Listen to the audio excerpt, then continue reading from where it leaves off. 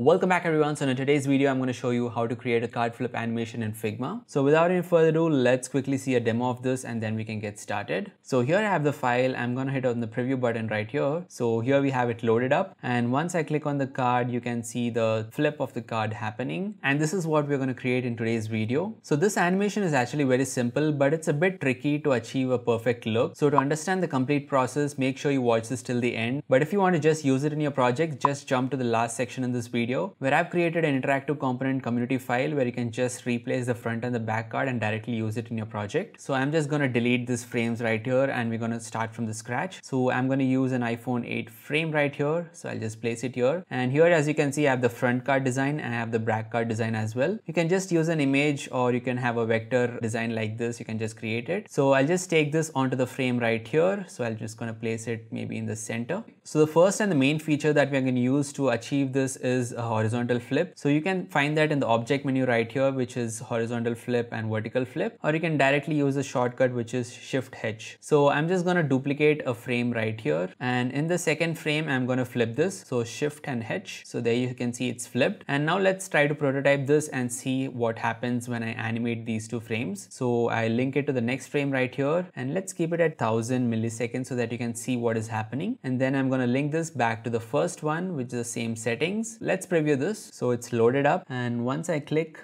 you can see that the animation is done. It's very simple, right? But no, once you bring in your back card layer, that is when we're going to face issues. So let's see what happens when I introduce a back card layer. So I put the back card also onto this frame right here, exactly overlapping the first one. But I'm going to flip this in first case because we want the flipped back card here and the normal one here, right? So Shift H, it's flipped. I'll just take it back, which is Command and the bracket, or you can just drag it from here. So it's gone back. I'll just copy it and put it in the second frame. But here we want it properly. So again, Shift H, which will flip it. So that's it, we are done. So as per a normal assumption, this should actually work, but let's see what happens. I hit on preview.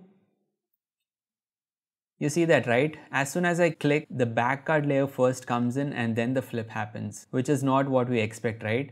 So until the flip of the back layer is complete, the front layer shouldn't be visible. So to fix this, we are going to use a mask layer. So that is the best thing I could think of. So what we're going to do is we're going to use a mask. So that I'm just going to use the card shape here. So I'll just copy the card shape. So here we have it. I'll just rename this to mask so that we can easily identify it. So I'll just duplicate it. So two masks for both of these layers. I'll just take this down. So this one is for the front card. So I'm going to select the front card, and this one, just mask it, which is the option right here. I'll do the same thing with this one as well. Just masked it. So here we have two layers which are masked, but since the mask layer is exactly on that layer, you'll be able to see the complete card. But once I move the mask layer, that is when the masking happens. So if you can see here, this is the front card mask. If I try to move it, you can see that the layer is getting masked, right? So in the first frame, what we want to do is we want to mask the back layer, right? So here I have the back layer mask, and I'm just going to move it to the left, completely to the left, so that the complete back layer is not visible. So if you can see here, I've just moved it completely to the end. If you want to see that, I'll just hide this layer of the front one, and you can see that the back layer is completely masked with this layer, right? So that is what we have achieved with the mask layer, and I'll just turn this on as well.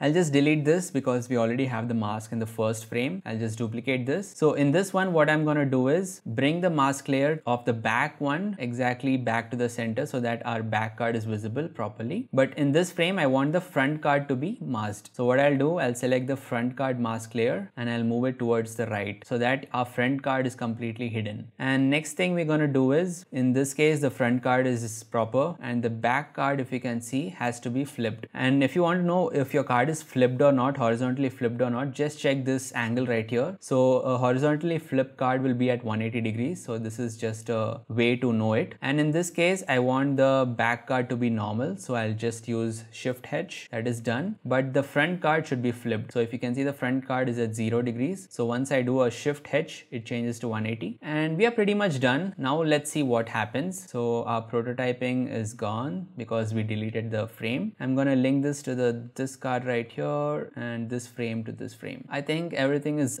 good. Hopefully it should work. So let's preview it. And there you go, guys. We have the flip properly working.